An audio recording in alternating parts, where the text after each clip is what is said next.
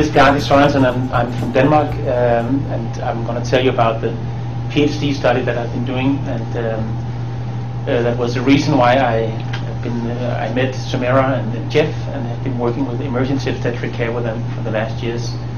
It's a big honor to be here at Duke University, and it's been one of the best things in my life ever to meet those two guys and to work together with the Duke program that I think is really doing a difference, making a difference. I have to apologize ahead that my English is not very good, but I hope you will just be amused by my accent and my mixing up words. But if you are annoyed, please don't throw hard, solid things at me. You should hear some of the accents down here. Yeah. Okay. Yeah, but I'm going to talk about maternal health and the problem of maternal mortality, that women die while they're pregnant and giving birth. Do you work, some of you, with maternal health, or is it, yeah, all of you maybe, or no, some of you? Well, but that's great, because then I could maybe get some support if I'm kind of stuck with words or terms or whatever. My PhD study was at the University of Copenhagen, and I did that between 2007 and 2010. And it's got a title. It's, yeah, all titles are usually quite boring, but it's called Strategies to Improve the Quality of Emergency Obstetric Care, User and Provider Perspectives in a Tanzanian Setting. I'll give you a bit of a background for how it all started, because my study actually changed its focus after my first field study in Tanzania, because I realized that the way I was heading was not the right way if I wanted to explore ways to improve maternal health.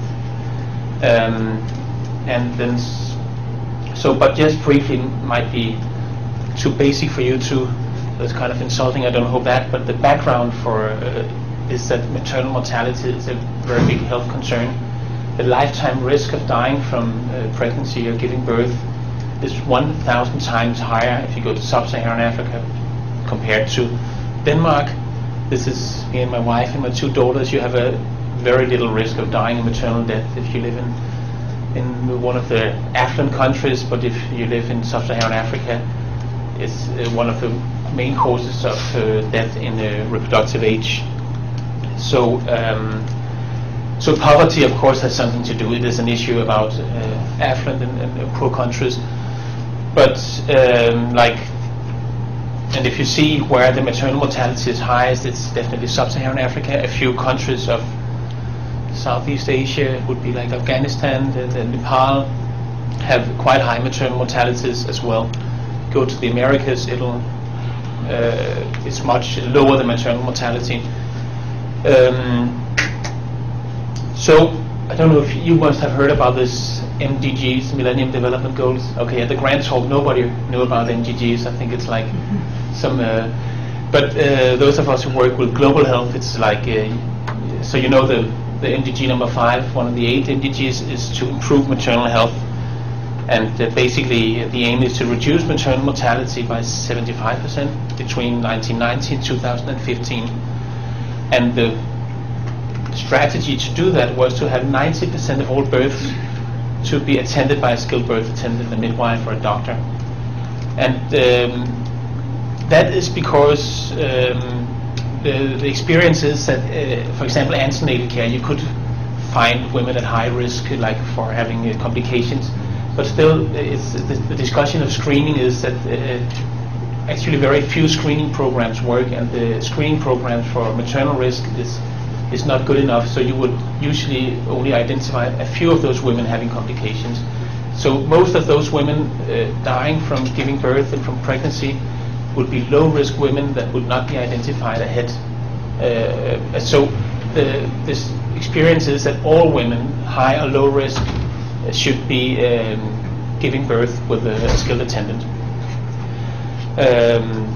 And if you look at the trends worldwide, until a few years back, nobody actually meant that there was any improvement in maternal mortality worldwide, despite 30 years of putting it high on the political agenda.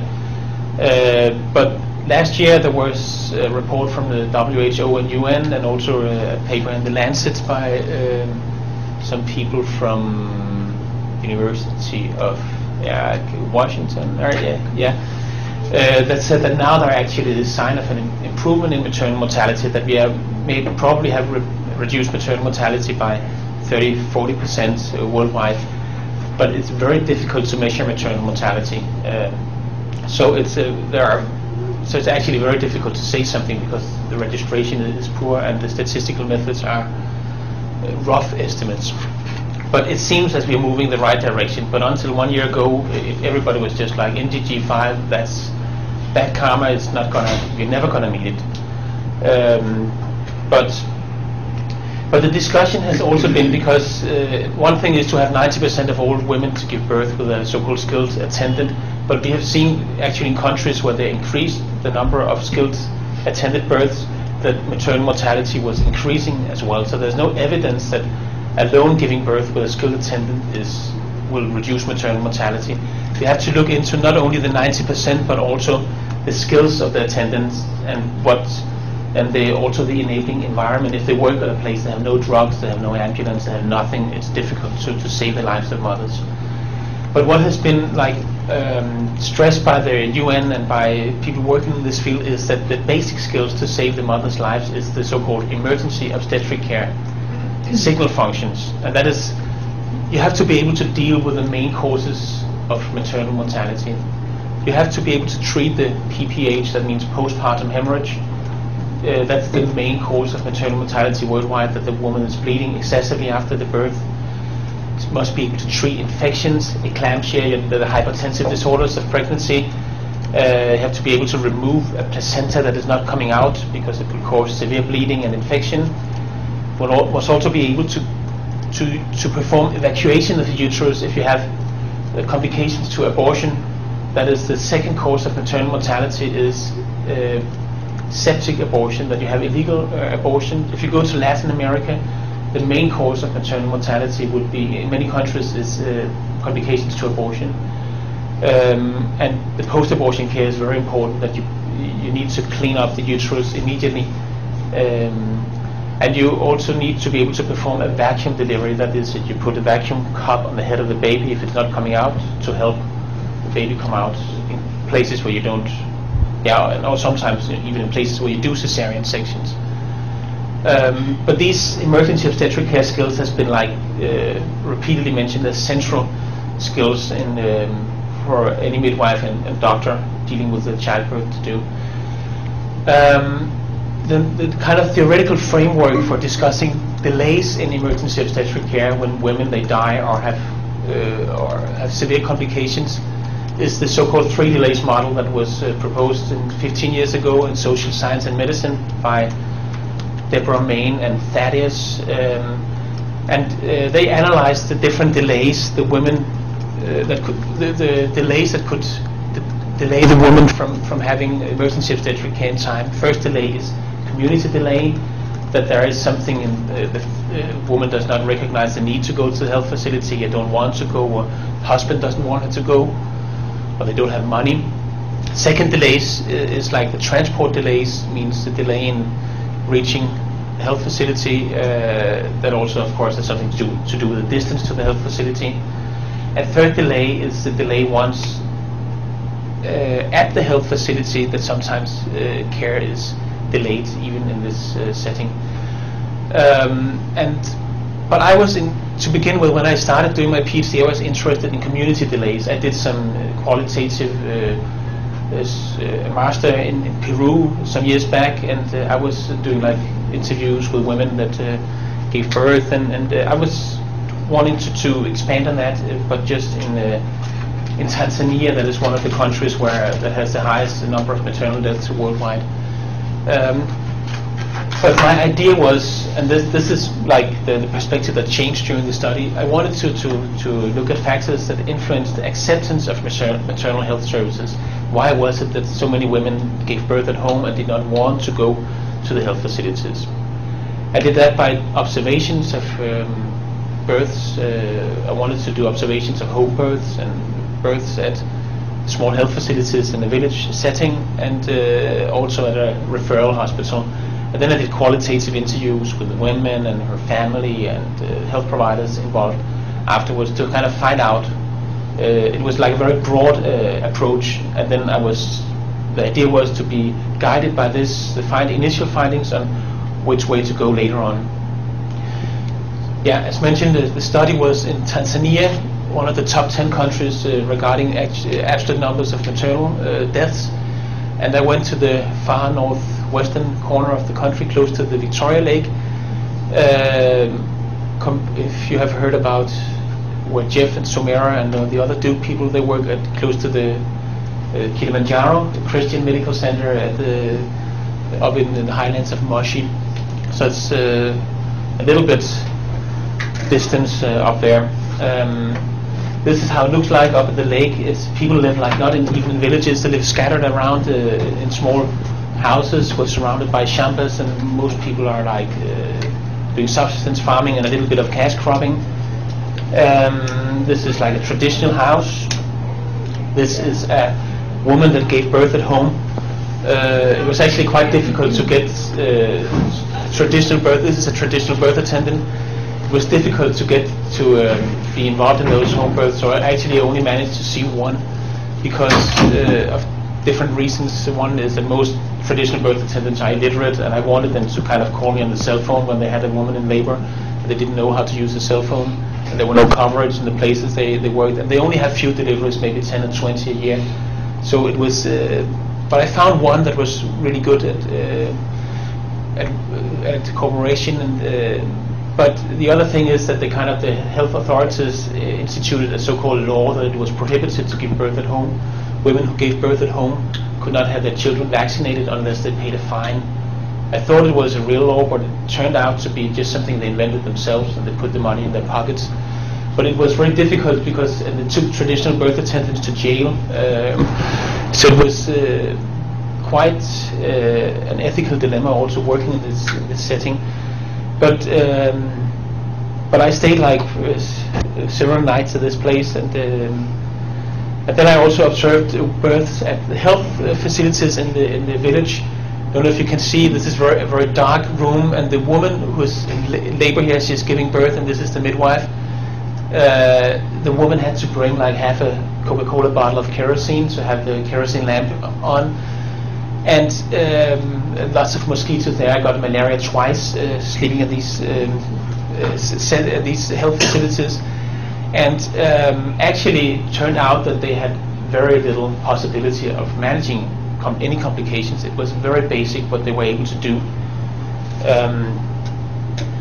So I had this idea. I wanted to know what everybody thought. What was a good birth? In Denmark, it would be something like, a water birth, or all my parents and the doulas being around, and maybe some whale singing, or I don't know. But it's like, so this kind of new age things, it's okay. But in Africa, it was totally different. It was like just survival would be a good birth. The mother and child to survive. So everybody knew it was dangerous. Everybody knew somebody who had a loss of a relative or a newborn. And actually they agreed that the birth should take place at a health facility. They did not think it was better to give birth at home because they knew it was safer at the health facility, even if it was like they might not know that the doctors there, or they would talk to in a kind of bad language sometimes. They preferred to be there because it was safer, or they recognized it as a safer place. So they agreed on that. That was a good starting point. But discussing the barriers to good maternal health care, actually the so-called skilled attendants, the midwives and the doctors working in the setting said something different from the users of the health facilities. They complained the women, they came so late for antenatal care, and they came late for delivery, and they said they are ignorant. They don't know what is good for themselves. They don't know that it's dangerous, or they're negligent. They don't care if they die, or there are these gender issues. The husbands usually don't want them to go out, and all those cultural issues. That is the main barriers to good maternal health care. So they looked into community barriers. They did not kind of look into the barriers within the health system, even though, as you saw, the health facility was not really equipped to perform safe births. The women and the families and the traditional birth attendants, those from the community, said that economy was the main barrier. It's free to give birth in Tanzania. But still, they said that there are indirect costs. You have to bring the basin and this number of kangas, the clothes, and you have to pay the bus fare and the food. It was low cost, but still, it was people living on subsistence economy. They might not have any cash at all, so it was a barrier, and that has been repeatedly shown in other studies. So that is a main barrier when it comes to attending health facilities. Transport was a problem, especially after they went, if they gave birth at the small health facility in the village and some complications happened, there was nothing they could do about it. The women knew that. So they had to get some transport to go to the referral hospital in the regional capital of Bukoba. And that was sometimes costly and unavailable. So transport was a big issue. And they knew that there was a lack of staff, so that at midnight they might not be attended when they came to the health facility. The door would be locked, midwives sleeping, and there's some people complain of like bad language, but that was not a main issue. Mainly it was economy. And then what I did like an assessment of those like 9 health facilities in this area where I did my field work. None of those health facilities were able to perform emergency obstetric care. Staff were working under extremely hard conditions. It was like 1 or 2 people having to work 24/7, and actually I think kind of left behind by their superiors or the health administrators. And I think they were kind, really caring for the women. But what I also saw that there were some basic like skills, especially for managing complications that were not really okay. How do you stop a bleeding? How would you do if you had a bleeding from your wrist? You would just compress, and that's the same you do if you have a bleeding from the uterus after birth. You do what you call bimanual compression. Very basic things, giving basic drugs and like antibiotics. It was there was not much agreement on what to do, and then I went also to this regional hospital in the regional capital Bukoba. That's a referral hospital for the whole region. There are 14 hospitals. This is the main hospital, and this was where the women, they had to go if they had complications. Actually, it turned out that all those women I interviewed 31 women, and all of those who had complications ended up at a health facility, most of them at the hospital. So it was actually they made it to the hospital. But I used it like I had to observe some women there, just as control was my idea in the beginning. But I had not been. It was not. I think I was doing my second interview there after a few days, and then the first maternal death happened. I just heard the screaming of the relative screaming outside, and this is how it sounds like.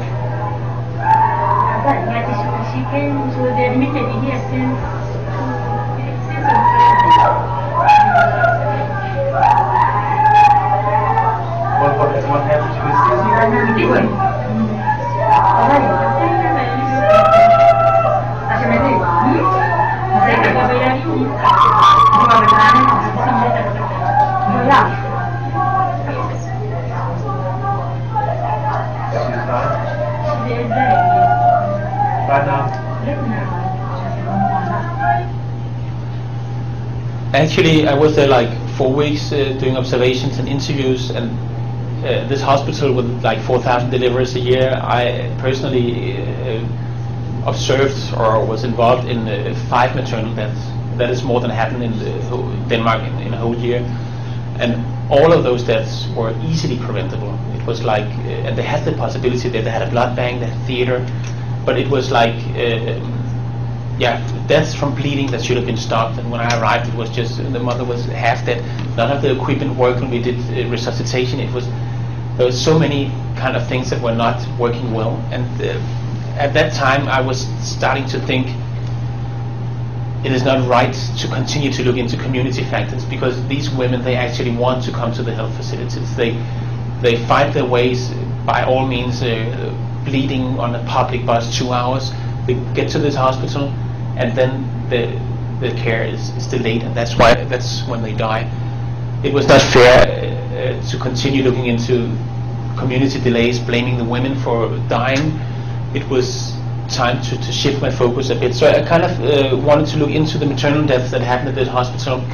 So I did like a maternal death review, just from the hospital statistics, there you could see that maternal mortality had increased since last time staff had skills training in emergency obstetric care. In 2006, they introduced a maternal death audit. That means that every time a maternal death happens, people would sit down and discuss what happened, how could we improve so this does not happen again. But even though they introduced this kind of quality assurance measure, maternal mortality was increasing. I showed this to the medical officer in charge of the hospital and said, "This is okay. This is not. You're not on course to meet MDG number 5 to reduce maternal mortality by 25%, by 75%." But he just said, "No, we don't have a problem. This is a hospital. There's nothing to improve here. We could help any women, but the reason why women die is because they come late and they're ignorant and they're negligent." So I wanted to look a little further into that. So I kind of collected case files and other information of all the maternal deaths that happened in a 3 years period. Took me 3 days to work through these piles of case files, and I did interviews with staffs involved in the maternal deaths. I managed to kind of collect sufficient information for kind of a review of 62 out of 68 maternal deaths at the hospital. It turned out that the main causes for dying were well known. Like they died from infections, complications to abortion, bleeding after birth, hypertensive disorders of pregnancy, obstructed labor, and some other. I did like a summary of all the cases and sent them for an external review by some consultants in OBGYN, Tanzanian. Also, I had sent to some Danish OBGYNs, but the Tanzanian review was that at least around 3 in 4 of those deaths definitely should have been avoided at this hospital with the possibilities available there. So that means major substandard care. The woman would probably have been alive if she had received relevant treatment. Half of the women that died had been admitted at the hospital are diagnosed with a complication for more than 2 days. So it was not right when the staff said that women come in late, we have no chance to save them because they come in, they die after 5 minutes. Most of them were there several days. And it was like basic skills that was missing. They did not know how to stop a bleeding, to do aortic compression, or to use the drugs we know could make the uterus contract and stop the bleeding. Post-abortion care was like people who had illegal abortions were like they had written on the case file criminal abortion, and then they were just left. They did not have the evacuation of the uterus done in 14 out of 17 cases, and then you die. You need to clean up the uterus. It's like having an abscess. You could give any amount of antibiotics. It does not safely get the woman through septic abortion. And infection, like most of the women who had sepsis did not receive 3-course antibiotics. Very basic things. And that was kind of because sometimes when you're in this setting you despair and say, oh, it is so complex, there's so many things that they don't have resources, it's impossible to change these things. But actually I found there were some kind of low-hanging fruits we could improve on pretty fast, and that was like improving the skills and knowledge of the health providers. And it's a small comment on we did the external confidential inquiry inspired by the CMAC, the confidential inquiry into maternal death that we've been doing in the UK for 60 years now, and we compared it to this maternal death audit that was already performed during 3 years at the hospital, like that the staff were kind of evaluating themselves. And the external audit, the external inquiry was kind of almost, the odds ratio of identifying substandard care was almost 6 times higher. So it was, that's another discussion, but I'm just back a little bit to this delay model. This was where I started. I wanted to look into delays in the community in deciding to seek medical assistance. This was also what the health providers in the setting and the health administrators said. This is where we should really do something. We have to fight the community. We have to attack them. That is what they said. That is what they meant when they fined the women giving birth at home to the TBAs, to the jail. The women and their families, they said no. The problem is the delay in getting the right treatment once we are at the health facility, and it's also a problem getting to the health facility because we know that the health facilities in the villages are not providing emergency obstetric care. We have to go from there to the hospital in the regional capital, Bukoba. And I actually think what they said that makes more sense than I think it's a question about should we move the women or should we move the healthcare. And I think after my initial field study that I think it was more fair to try and improve the health facility care and maybe even move it closer to where women they give birth to the village health facilities. So my conclusion was the mothers in this field, they die because of facility delays, not primarily from community delays. Actually, this Millennium Development Goal number 5 was by the health professionals translated into placing responsibility for maternal deaths in the community. I don't think that was fair. I think you should focus on the skills rather than the 90% birth at the health facility. I had the study I did in Peru was actually a bit of the same. That the doctor working in this village, he had to get a promotion to get to live closer where his family lived. He had to have 90% of birth by his health facility. He had no running water, no electricity, no drugs, no nothing. The women didn't want to come there. But this was an area where the Shining Path has been operating, so he had a lot of soldiers present in this village.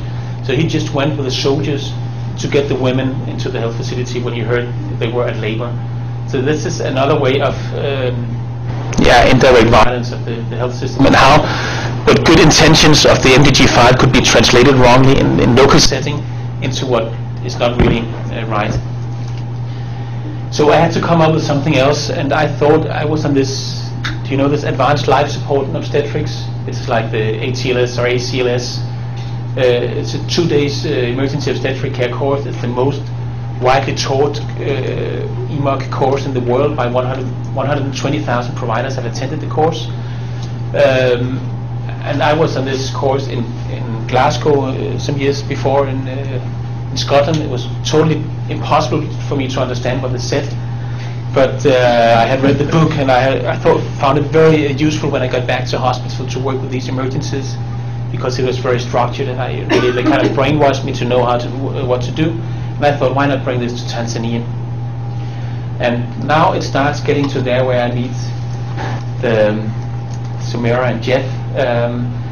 But I called the US headquarters, and they said, yeah, go ahead, start up also in Tanzania. I had like half a year to kind of figure out how to do it and what kind of study I would do. But I had like limited funding, but so I wanted to do like a very simple setup. I wanted to do an observational intervention study.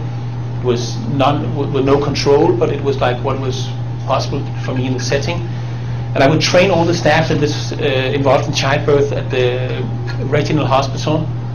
And then I would assess clinical outcomes before and after in a prospective observational study. Well, a lot of preparation. I was like half dead and just thinking this is never ever gonna work out. I had to get funding and permission from Ministry of Health and permits and how to find out how to do this clinical assessment. And you can hear I'm a whiny head. It's just like, no, I felt very sorry for myself. It was, and try to find out what course what the course content should be, because we had to adapt the course. It couldn't teach the same thing that we teach in the US and Denmark as we were teaching in Tanzania. It was a different problems people were facing. Also had to find some instructors to do the training. So I went to UK to become an instructor myself, and for the data collection, this is just part of the data. We collected the bleeding after birth. Very simple method by using an absorbent drape. Just after delivery, we collected all the blood, and on this absorbent drape, and I had to bring the absorbent drapes from Nairobi in Kenya, because it's very difficult to get these in Africa, and I brought them on the bus, like 1,500 absorbent drapes, and the customers was just like, are you pervert? And I had to bribe them extra to get this across the border to Tanzania. And then we waited after 1 hour, and we could find out. It's a very simple method to find out the postpartum hemorrhage amount. It was a method that was used for a misoprostol study in Guinea-Bissau, so it was kind of approved by BMJ Journal, and that's what we did. And we collected some other data as well. I had to go through the whole literature of this also manual and write up compared to Tanzanian guidelines, and then find out the course. We wanted to do a course with very few lectures and much hands-on training. And this topic should be relevant to the setting. We wanted to teach the basic signal functions of emergency obstetric care, to treat postpartum hemorrhage, infections, eclampsia, etc. And then, of course, also to neonatal resuscitation. It's so obvious. Of course, you should be able to resuscitate a newborn that is not able to breathe by itself. But that was quite different from what the courses. I went to Kenya and Rwanda to do those courses, but they did like totally US kind of courses with no PPH workshop and teaching complicated things like continuous electronic fetal monitoring, and I had to change my mind because I could not use the kind of courses they did there. So then I had to get some people from Malawi that I knew had been doing revision of the whole material to attend. And we put a program together with a few lectures and more workstations. I'll show you some pictures of that later on. But workstations addressing the main complications of childbirth, and some case discussions where it was not possible to do like role plays and things like that. And then the miracle happened. I was like on the edge of just in deep depression, I think it was. But then Jeff and Grant flew in over the lake in a small, very dangerous little plane and came to the rescue, because Jeff and Sumera were the saving angels that came down from Duke and were going to work to stay like 2 or 3 years in Moshi at KCMC, and they wanted to do also as well. So it was just like after a long walk uphill, it was just suddenly things started to change. And then we got also Malawi, Dr. Uwe Graf, who's like from Germany but hates being in Germany, so he's residing in Malawi, and he called me like some time ago and said it was the happiest moment of his life because he just found out he was never going back to Germany. So he considered himself Malawian. He's a nice guy, and Lina Ponda, who's a midwife from Malawi as well. And I had met Uwe before in Savannah briefly, but otherwise I did not know the rest of the group. But it turned out to be a fantastic week when we did this teaching. And if I should mention 5 highlights of my life, it would be like maybe my marriage and my divorce. No, not my divorce, but marriage and 2 children being born. And then, of course, among those 5 would be meeting Jeff and Sumera. It's been fantastic ever since working with them. So this is just basically, for example, how to the also way of teaching how to manage postpartum bleeding. It has to be very structured. You have to be more people than one to deal with the emergency. You have to deal with of course you have to call for help, and you have to stop the accident, stop the bleeding, give this and these drugs, give resuscitation with fluids. And Nathan has been tortured through this in Rwanda just recently.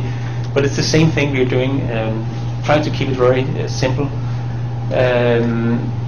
This is what you do. This is it looks like, I can't see, it's a young midwife from Bukoba. It's just doing the bimanual compression. They did not know how to perform this skill, but this is like very basic. If you have a heavy bleeding, this is what you do.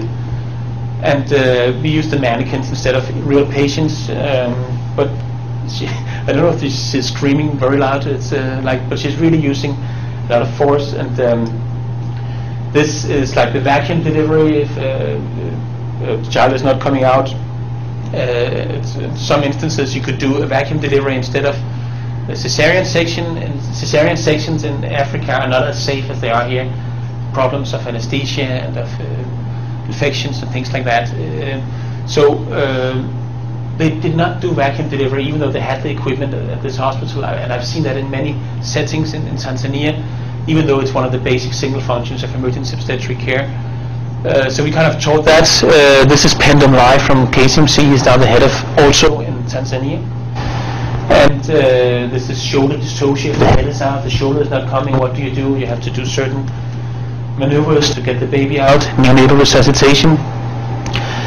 And it was great during the course. Until then, the staff at the hospital had been a bit suspicious about me. I was there from the Ministry of Health to kind of report any errors they were doing.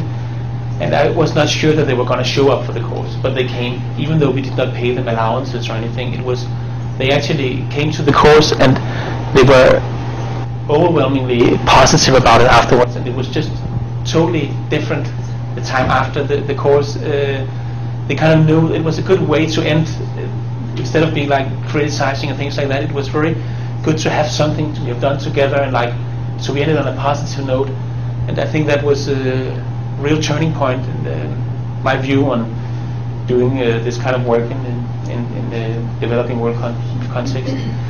So what the study showed, that there was actually a huge impact on some of the maternal morbidity. I had only 7 weeks data collection after the training, so I could not really say anything about maternal mortality, but postpartum hemorrhage was actually much more common than we had thought. It was 1 out of 3 women that bled more than half a liter of blood. That is a definition of excessive bleeding after birth. After the course, we've reduced that incidence to half. Severe bleeding, that is when it's starting to become dangerous, it's like a bleeding more than 1 liter. It was 1 in 11 of those women that gave birth, normal vaginal birth at this hospital, who bled more than a liter, and that was reduced also by 50%. It was highly significant. You could also see that the skills improved. You could prevent postpartum hemorrhage by administering by very simple measures, by giving a drug called oxytocin that helps the uterus to contract. You should give that as soon as the baby is out.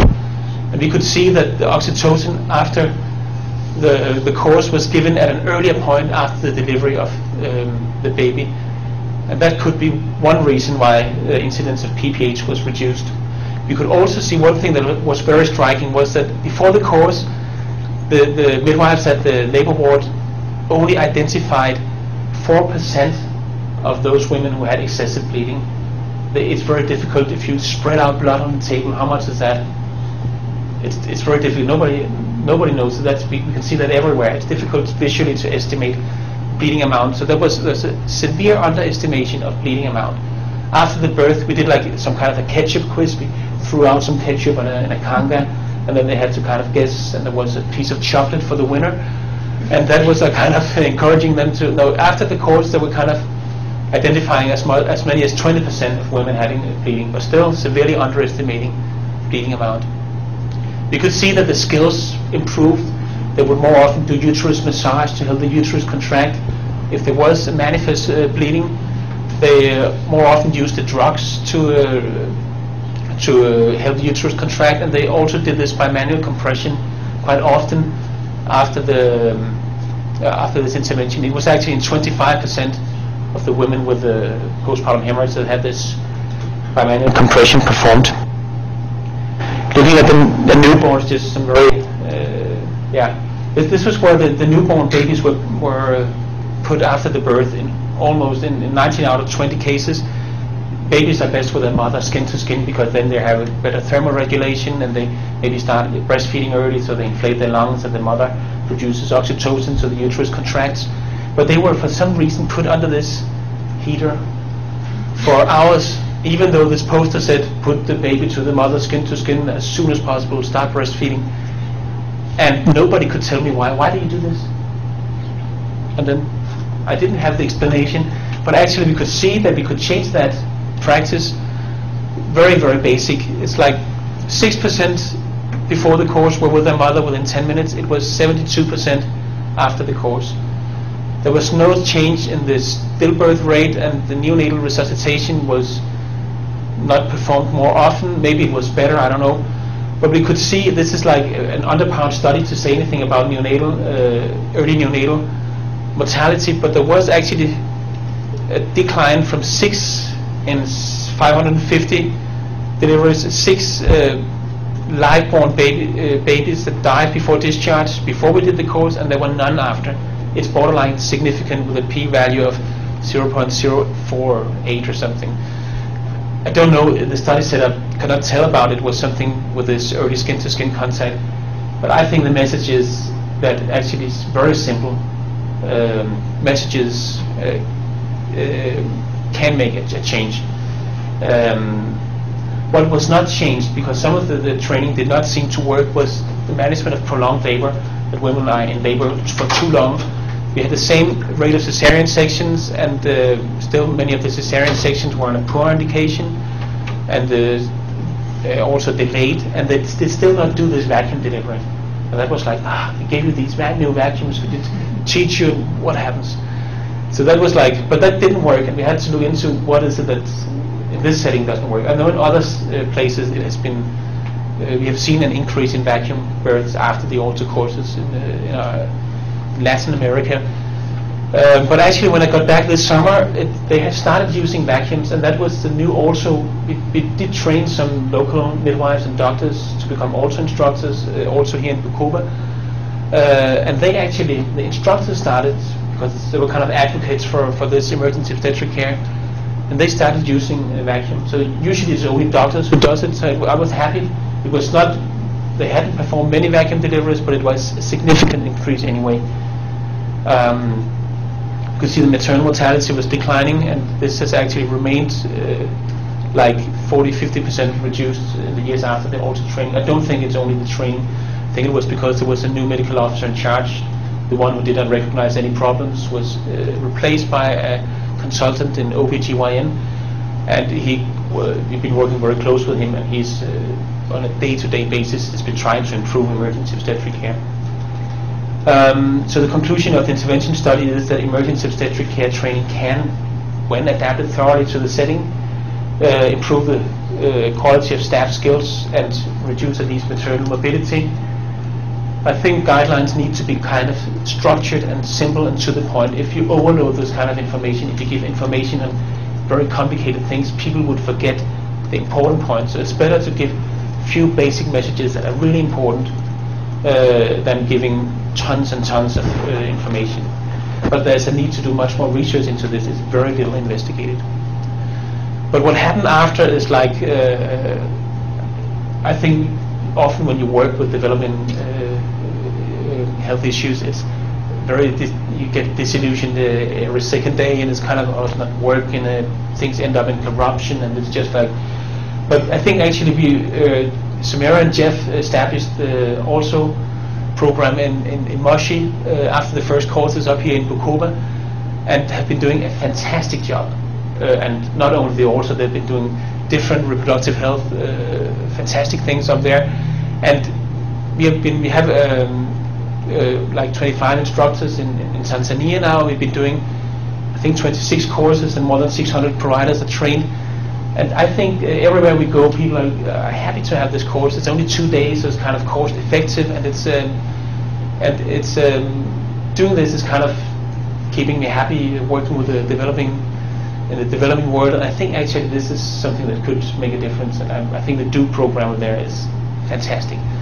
And we have plans for other programs, trying to do pre-graduate training. One thing is that you could train health providers once they're starting to work, but you have to take them out of work. It would probably be more cost effective to do a pre-graduate training, and that's what we just did, Nathan and Jeff and I, in Rwanda just last week at the last year medical students at National University of Rwanda. We did the also course up there, and hopefully that will be something that is continuing in the future. We also try to adapt the course to meet to be as close to the causes of maternal mortality. This is we thought we needed like a workstation on post-abortion care. We didn't really have one, but we tried to do this manual vacuum aspiration. We did not have. We don't use patients in the auto course, so we used papaya fruits instead. Something adapted from an American workstation. It was okay, but not really working well, and I don't know if he didn't find the ripeness of papaya fruits or what it was, but I think it's just to say that I think we need to also adapt the course instead of the CTG, like the continuous electronic field monitoring of the baby that we have in the States and in Europe to see how the fetal heart rate is. That's science fiction to talk about that in the setting where we are working, because it's they don't have the machinery, and it's kind of, so we wanted to talk about the partograph, that is like a graphical representation of how labor is proceeding. Is it going fast enough? And we have the fetal heart rate is in the right range, and how is the amniotic fluid? How good are the contractions, and etc. etc. It's a very good tool. There's no evidence that it's working, but we kind of introduced the workstation on this instead. And yeah, so still working, and a lot of need to collect more evidence. I think the main message, what I've learned these last 3 or 4 years, was that maternal mortality can actually be reduced, but you need to strengthen the health systems. It's not mainly community interventions. Of course, there's something about reducing fertility rates, things like that. That is almost cost-free. If you do that, you will reduce the cost in the rest of the health system. But I think you also have to look into quality assurance of emergency obstetric care. That is very, very central. And skills and knowledge of health providers must be addressed. It's probably quite easy. I think it's one of the low-hanging fruits. It's not very expensive, but we need much more research into quality assurance, into skills training. And this is not just something that Sumera and Jeff and I are saying. This has actually been demonstrated. All the places where they have reduced maternal mortality, they have really had focus on strengthening emergency obstetric care and health systems. And this is from Southeast Asia, where they've reduced maternal mortality very impressively in Sri Lanka and Malaysia and Thailand by almost like 90% over the last 30, 40 years. And they had a strong political commitment to do something about maternal mortality and strengthen the health facilities. One example is from a region south of Kagera region, in Kigoma region in Tanzania. They did a low-cost or no-cost intervention at the regional hospital, just having these maternal death audits, improving the skills of providers, making guidelines for how to manage complications. They reduced maternal mortality over a few years by 75%. So this is like, I think there is general agreement that it is possible to reduce maternal mortality, and that you have to look into health systems. So we're also trying to do advocacy. This is like some of the also instructors in Tanzania. We're trying to spread this message. We're trying to work with the Ministry of Health in Tanzania. It's difficult. Until now we haven't managed to convince them. They have a 3 weeks life-saving skills course. It's very expensive. It's a very outdated manual they're using, and it's and the course is very popular because you get a lot of diets attending the course. So most of I've seen like some of those attending the 3 weeks course would not even deal with their childbirth. They would just be friends of those sending people on the courses, because it's like they get a week's salary in one day attending a course. But we're still working, and one day we might manage to convince the Ministry of Health. In Denmark, I've had the opportunity to meet this is a Danish crown princess in a very nice white fashion jacket. This is the Minister of Development Aid from Denmark, and I was invited to the National Museum of Art at a Mother's Day event to show them this also postpartum hemorrhage workstation. And I was closely instructed I should not involve the princess in anything. I should not bring any gadgets, things like that, but I managed to sneak in some theater blood, and we did this workstation.